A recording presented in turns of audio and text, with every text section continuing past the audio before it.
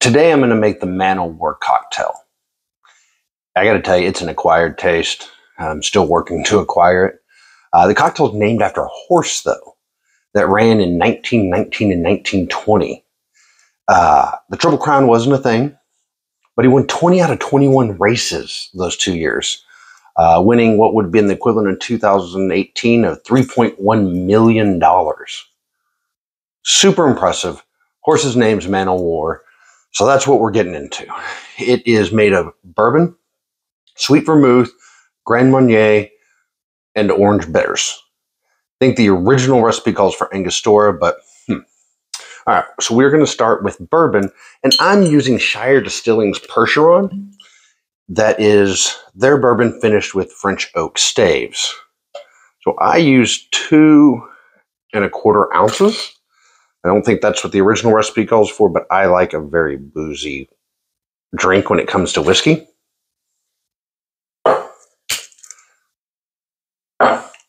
Then we're going to use 1/4 ounce of lemon juice. Again, I think the original recipe calls for more than that. I find it to be very overpowering. 1/2 ounce of sweet vermouth.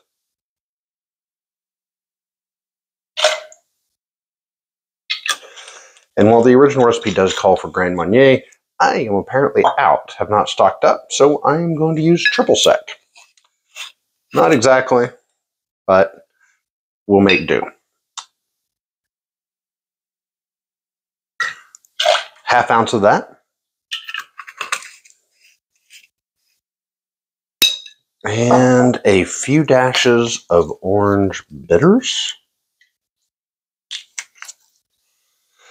All right, you can stir it, shake it. I like the little ice crystals, so I'm just going to give it a quick shake. I like to serve it in a chilled glass, so I'm going to go grab that from the freezer. All right, the audio got screwed up on my original recording, so I'm doing a voiceover. All right, strain into your chilled cocktail glass and enjoy. All right, like I said, this is an acquired taste, so checking out how we did. It's better than some I've made. Still needs some work. I would maybe switch out the bourbon for a rye and let some of that spiciness carry through in the cocktail. Definitely a little less triple sec or Grand Marnier, whichever one you're using. There's a lot of variation and a lot of room for improvement.